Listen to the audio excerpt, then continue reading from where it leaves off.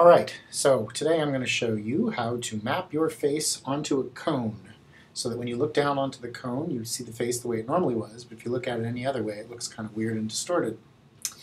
So I've got a picture of myself here, and the first thing I want to do is select the circular region of the image that I'm going to map onto the cone. If you look straight down at a cone you see a circle, so we need to figure out what circular portion of the image we want to use. Now, normally this selection tool is a rectangular selection, but if you hold your mouse down you can choose elliptical marquee tool, and if you want to make a circular selection you hold down the shift key while you select it. So I'm holding down the shift key, I'm dragging out a circle. If it's not quite in the right place where you want it, you can actually just drag that. Just make sure not to drag it off of the image. Alright, so here's the circular region that we want, and I'm going to crop, image crop, to just limit myself to working with this portion of the image. Now, the next step I'm going to do is optional. You don't really need to do it, but it might help for cutting it out later. So I want to save this circular mask for later. So I go to the Channels panel, and I choose this one, which is Save Selection as Channel. And it's going to create a new channel for me, which saves that selection for later. Now, we're not going to need it right now, so I'm going to choose Select, Deselect, but it's still stored as that extra channel if we need it later. All right.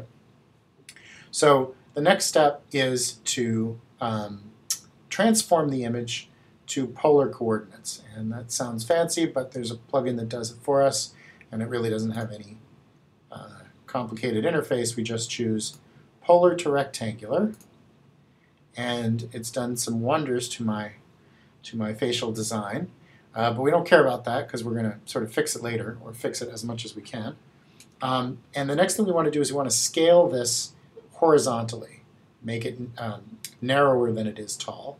So to do that we can select this whole thing. We say Select All, and then we want to choose Transform, Scale. You can also use Free Transform if you want, but we just want to scale it. So I'm going to drag this little handle here.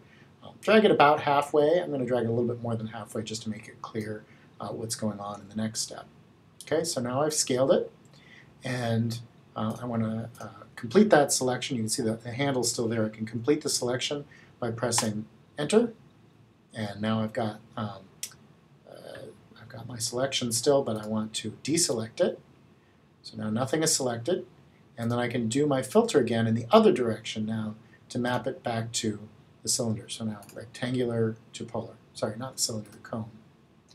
Now this looks very strange, but this is actually the image that we want. And if you print it out, I'm going to stop the recording now and I'll show you the actual printout of what this looks like. Okay, so I forgot one last step, and that was using this mask that I created before, which is stored in Alpha 1. So I select that, choose this button down at the bottom, which is Load Channel as Selection. Okay, so now I've got that circular region selected, and I want to somehow mark that. There's a couple of different ways you can do this in Photoshop, but I think the easiest thing that I can do here is I'm going to invert the selection. So now I've selected the regions that are outside the circle, and I'm just going to say Clear. Okay, so now it's white everywhere that I'm not going to want, and it's colored where I do want it. So what I'm going to do is I'm going to cut around cut out the parts that are white and leave the other parts, and then this edge right here I'm going to tape up to this edge and wrap everything so that it makes a cone. And I'll show you what that looks like in a second. Okay, so here's one that I made yesterday, and it's not exactly the same as the one that you just saw on the screen because you can't make it exactly the same each way. So this one is almost a perfect half circle, and you can see that I look very strange when it's printed out this way. And what I'm going to do is I'm going to take the flat sides I showed you before, and I'm going to hold those together. If you want, you can tape it together. You can leave a little tab there, a little tab of paper that you can then make it easier to tape. I didn't do that for this one. It was just an experiment. And now if you look at it from most angles, it looks strange and distorted.